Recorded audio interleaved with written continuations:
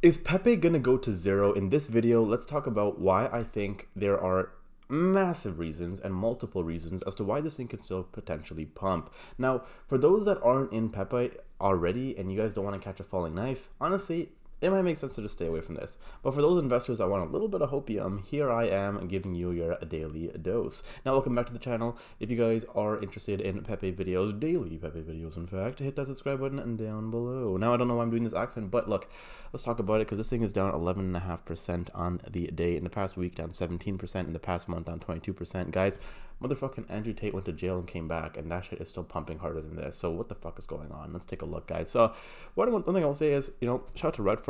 It's actually his birthday. So Red Frog, if you've ever seen any of these videos, happy birthday to you, my man.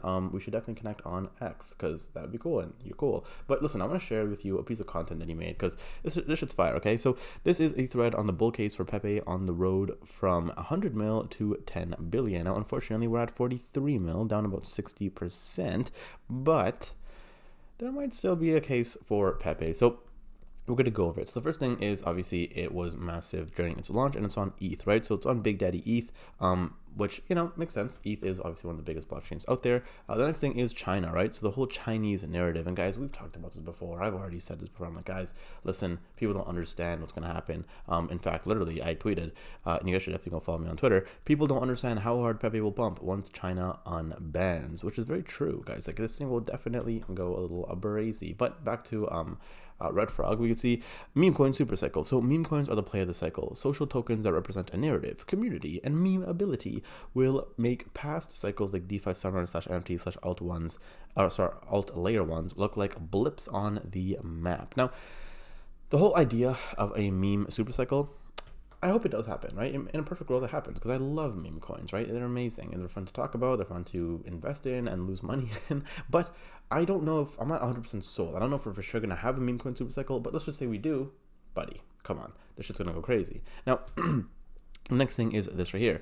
The dev team has unlocked the meme coin flywheel that speaks to the experience and competency of the builders.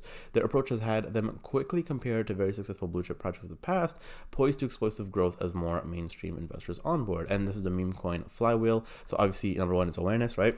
Then community, then availability. And you just keep on doing that over and over and over and over and over and over and over again. And then eventually you ejaculate, right? So pretty cool. Now, one thing I will say next is decentralized exchange listings. There's so many for this. If you actually take a look at Pepe and go to the markets, we can see there's a decent amount, right? We go to SEX, Gate.io, MEXC, Bitmark, LBank, XC.com, CoinX, Hotcoin, BitTrue. A lot of these are, pretty known. So the only things we're missing are like the massive ones, like the KuCoins, Crypto.com, Coinbase, Binance, like the big ones. So whenever we see those, shit will go up, shit will bump, right? Now, let's go back over here to the thread, which, by the way, shout out to Red Frog, because honestly, man, you're just making my YouTube video very easy today. You gave me a lot of content today, so shout out to you. And happy birthday once again. So we can see there's also been endorsements in the legends. Honestly, I don't really give a fuck about this one, because, we've had people endorse projects that went to zero before, so this one doesn't really matter, but I decided to show you guys. The holder base is exceptional for Pepe. It is on pace to become the most widely held meme coin on ETH, with fewer whales and more passionate community base. Decentralization is bullish for any major project, which is true. We could see holders outside of the top 500 whales. That is pretty cool. Now, the next thing is content is king, which is facts. One thing, I'll say this for free, right? I freaking love the Pepe artwork that gets tweeted. It just makes my thumbnails so freaking easy. I post them, and boom, it's super easy, right?